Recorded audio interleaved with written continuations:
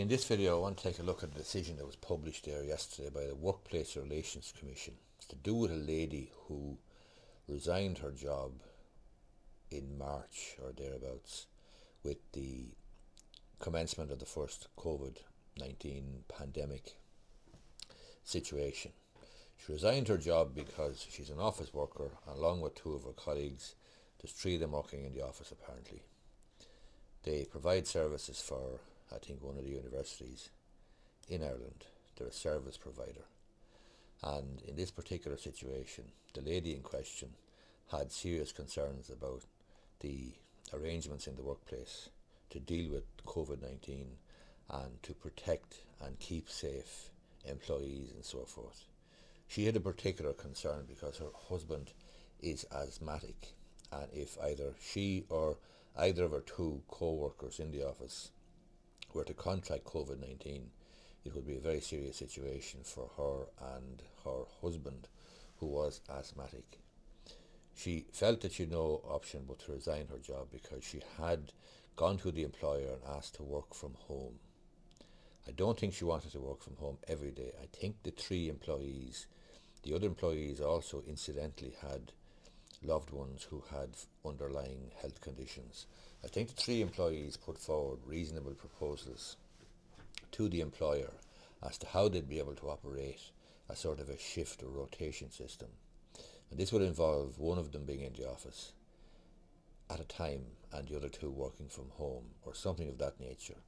But basically he would have taken the three of them out of the office in what they claimed to be a dangerous, unhealthy situation, and allowed one of them to be in the office and to work away and the other two to be working at home or from home, and the work or the shift would be rotated, so each person would come in on a shift or rotated basis. Now this seemed to be a reasonable proposal to deal with the fears and concerns that she and her colleagues had. The employer, however, wasn't in agreement and insisted basically that the work had to be done from the office and they had to come in. The bottom line is the lady then felt that she had no choice but to leave her job, and she left her job and brought a claim for constructive dismissal to the Workplace Relations Commission. Mr. Bainham, the adjudicator, found in her favour and found that she was indeed constructively dismissed by reason of the employer's repudiation of the contract.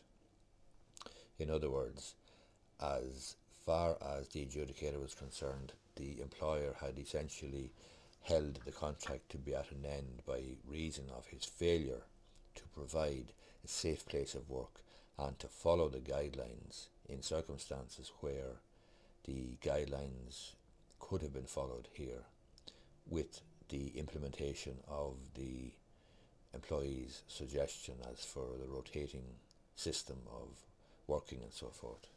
The adjudicator observed as well that the employer did not try or give the suggestion that they put forward at any sort of a trial, and basically found in favour of the employee. Now the employee was awarded a relatively small amount of money, $3,500 or thereabouts, I understand, and that was because her losses had been kept to a minimum because she had succeeded in getting a new job relatively quickly.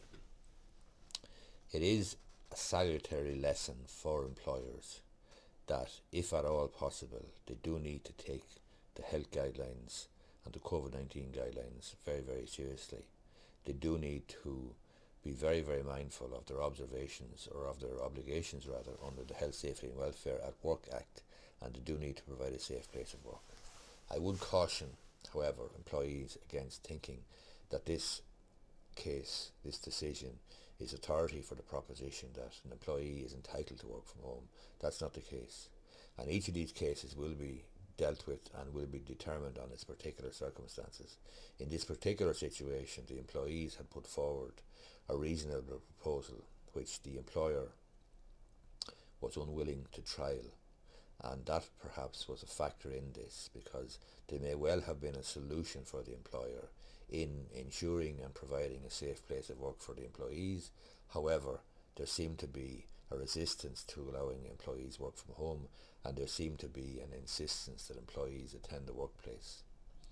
It's an interesting case. It's probably the first of quite a few cases that are going to arise out of the COVID-19 pandemic situation, where employees have loved ones at home, or perhaps the employees themselves have underlying conditions and have a particular fear of catching COVID-19 and have a particular fear of the consequences. Whether an employee is able to work from home or not is another factor, but in this particular situation they were 3 office employees. They did appear to demonstrate, or at least persuade, the adjudicator at the Workplace Relations Commission that they could have done the work from home and that the system that they suggested would have worked. The employer, as I say, wasn't prepared to try it. Now, as I say, it's not a proposition, an authority for the general proposition that an employee is entitled to work from home, full stop, because if that was the case, then the government would not be considering legislation to bring in legislation to provide for such a right, or at least a right for an employee to request to work from home.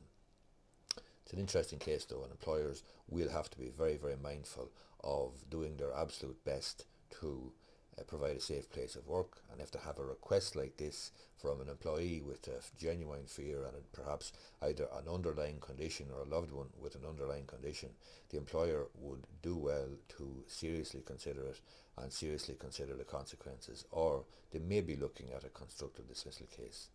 Hope you find this video useful. If you do, I'd appreciate if you gave it the thumbs up down below. Thanks a lot.